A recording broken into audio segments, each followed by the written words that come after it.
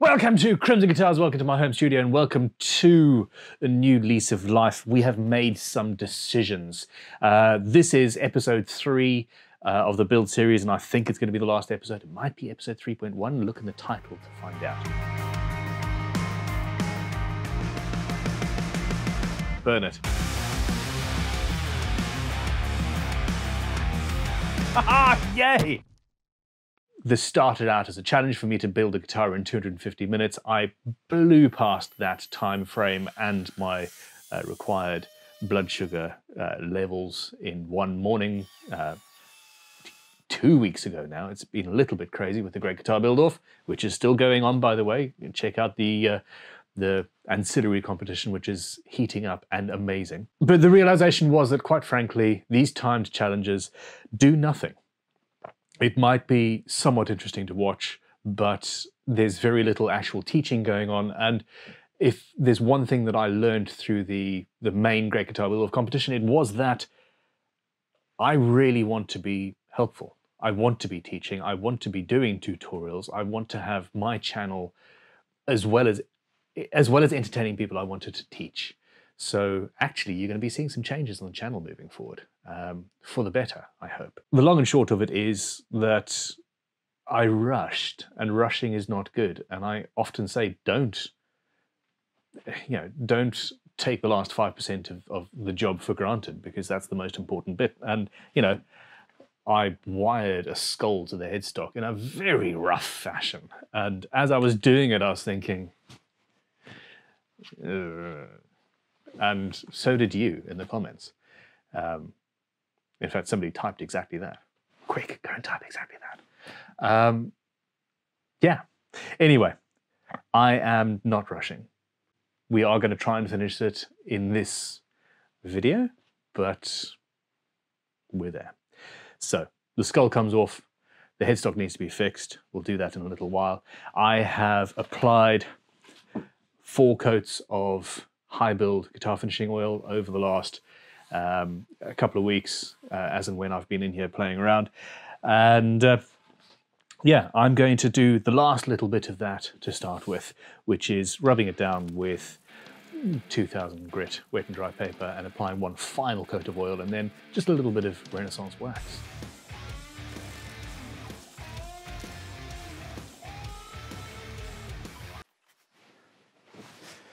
Okay, so this hangs up to cure for a little while. That has been rubbed back to almost touch dry. You can tell that something's just gone on, but it's not coming off on your hands. Onto the neck. Those holes are somewhat embarrassing. Okay, off you come.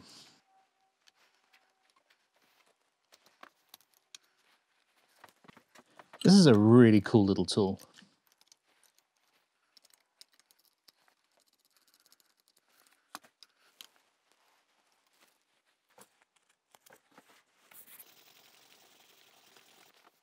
And here we are, back to life. That really looks very not nice. Back to the stains. Now, I am not going to match the body. That is... it's not likely to match perfectly, and I want to have the headstock and the backplate contrast. First things first, I need to make some dowels to fill those horrible holes. That's still there. Maple. Isotunes. These things are cool.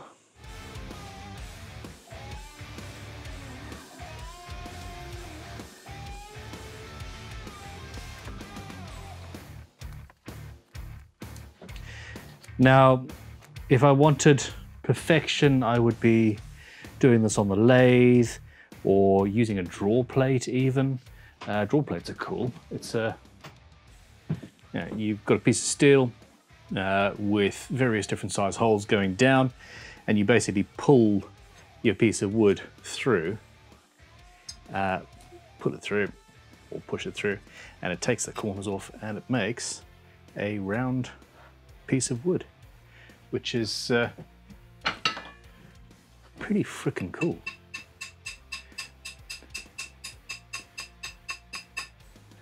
Also fun. Turns out I'm doing it this way then, actually. Yeah. No, the grain on this isn't good enough. It's the wrong grain orientation. Anyway, so because of what I'm going to do next, I don't necessarily need perfect. I'm just going to roughly chop something that fills it, and I'll be able to hammer it in. Technically, this is for acoustic guitar building, etc., but it works really well here.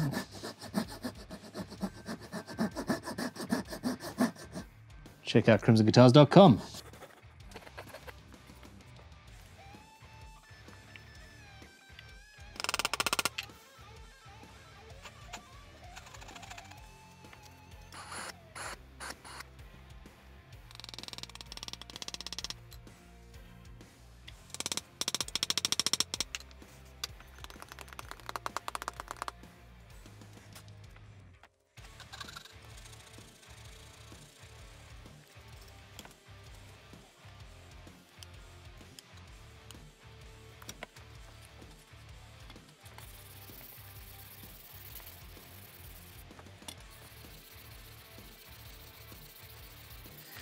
So, not going for perfectly rounded holes has resulted in a few spots where I need to fill, but sanding it back, dust, bit of glue, and we're sorted. That is not unattractive. The front was a bit better though. Amber, water-based stain as a base.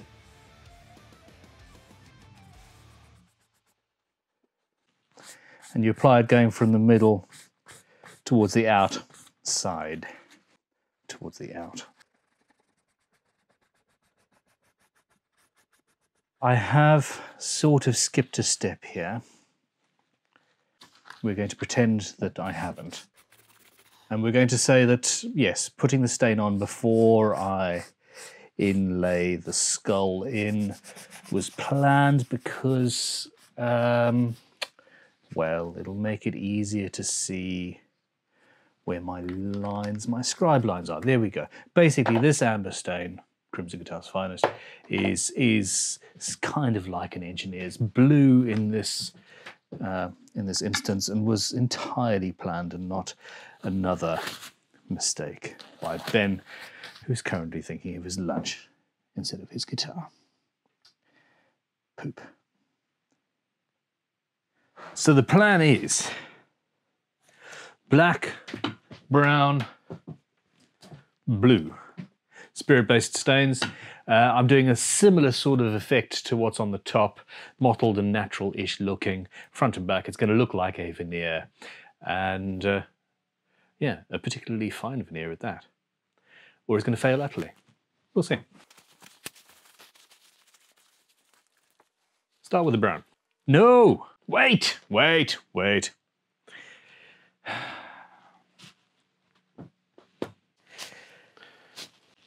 Let's sort out this skull. And then I'll do that. All right, so I'm going to have it in the same place. That'll be fine.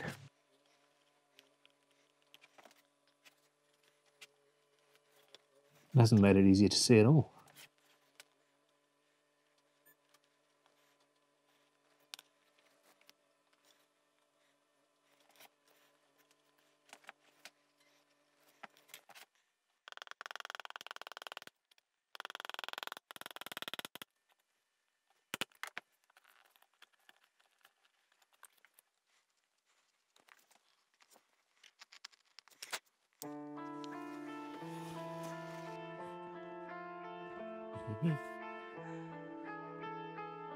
Well, that works. It's a lot more elegant than the first solution.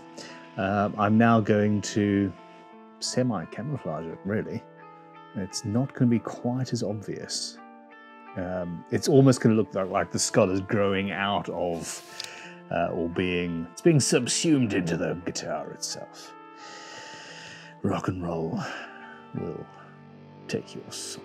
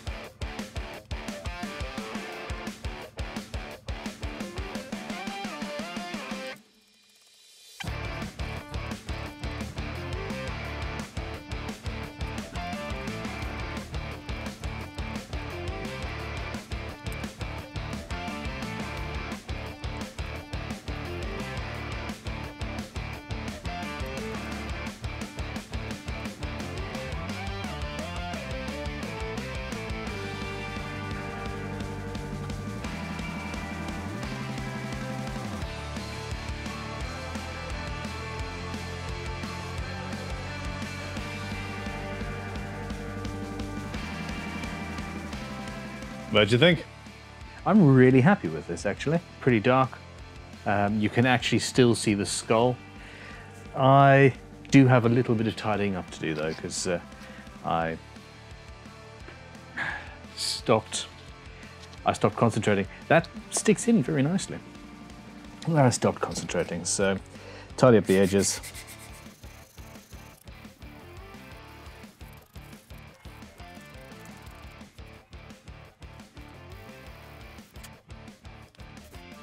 Penetrating guitar finishing oil. This is my favorite bit. Now, before I glue the skull in, I am going to just clean the bottom up. Just scraping it out with the inlet chisel should do the job perfectly well. And the spirit-based stains don't get picked up by the oil, which is great. Let's go, let's just go. Very much. And because those weren't perfectly square, they look sort of natural-ish. So once you've got your initial coat of penetrating guitar finishing oil in and you're happy that the wood is soaked up as much as it's going to, move on to the high build, which has just got a whole hell of a lot more solids in it, basically. I sound like a doctor talking about high fiber diets or something. I should have gloves on, shouldn't I? I really should. That needs to sit for, depending on how warm it is, 10, 15 minutes maybe, till it starts to go tacky. And I'm going to rub all of the excess away till it's almost touch dry, and then leave it for basically a day really is best for it to cure. So the next day, everything is cured and we're good to go. Now, I've got some microcrystalline wax. Crimson produced this for a little while, but yeah, we don't do it at the moment. Fumes, lots of fumes when you're making wax. You can go in, Renaissance wax is one of my favorites actually, and just, it's a relatively quick and easy process to apply this stuff. It's nice and soft and it works very well.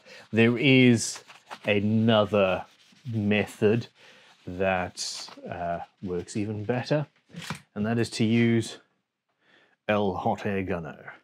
Warm up the rag or tissue or whatever you're applying your wax with, and this works in particular even better with hard waxes, sort of Caranuba beeswax mixes, etc. But if you warm up your rag, then it goes on better with a better shine, and the whole thing just buffs up easier. It's great. Just don't burn your fingers if you can help it.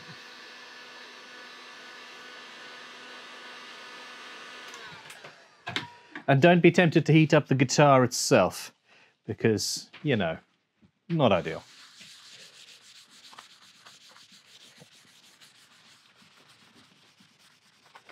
You don't have to use wax. I'm shouting. I'm not, yeah. You don't have to use wax over a guitar finishing oil, but yeah. And I don't, even half the time. But today, I am. So there we go.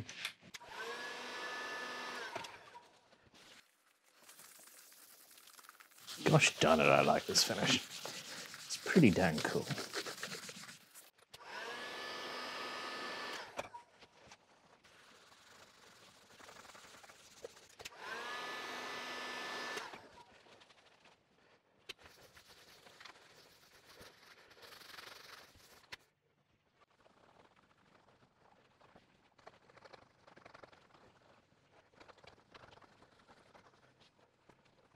We have a neck, it's all nice and shiny. The back of the headstock is pretty cool. And yeah, there we go. I normally engrave my sort of sigil into the back of a headstock. But I think I'm going to do it on the front of this one this time, just for fun. Pentel Graph Gear 2000, I think. I love these pencils.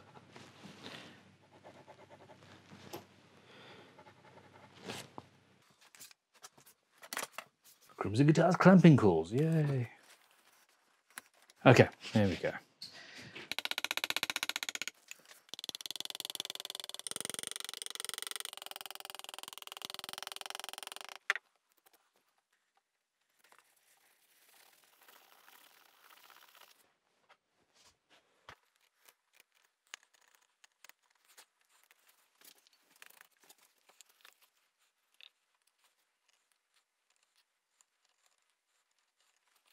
Perfect.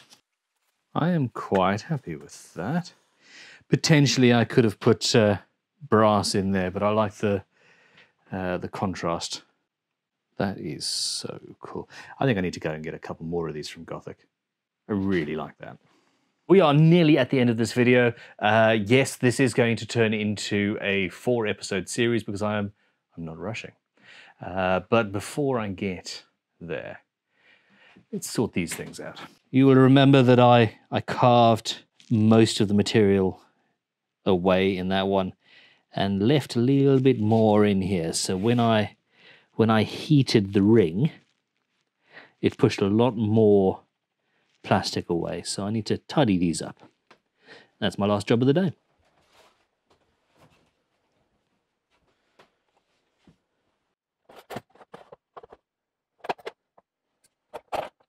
Where are my goggles?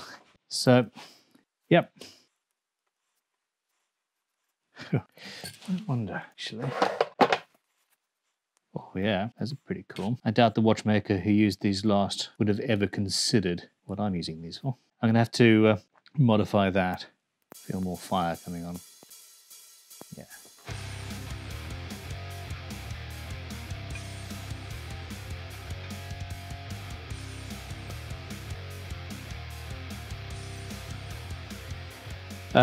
Yeah, so that was essentially just flame polishing those excess bits. It's still not perfect, but what it looks like is that somebody stuffed a ring onto a piece of plastic. And that's not far off what I wanted it to look like. So, yeah. I need to sort out the inside of that. That's still a little bit warm. This is very, very important. Please subscribe. A lot of you watch all of these videos and aren't subscribed, and it's, you know, just a little bit hurtful, but it's fine. We're okay. It's cool. Now, one more video, and in the next video, I'm going to put this whole guitar together, wire it up, and it's going to be, there's going to be some actual talk about wiring. I'm not an expert, but I'll show you what I know.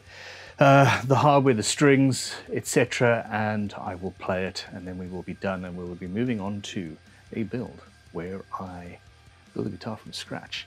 The most important thing is we are giving this guitar away.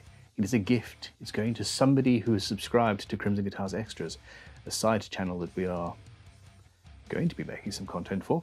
And yeah, we want to see you over there. So in the next episode, I'm giving the guitar away. Somebody will find out that they have this, which is pretty cool, I think. Thanks for watching. Click like, subscribe, yada yada. Cheers.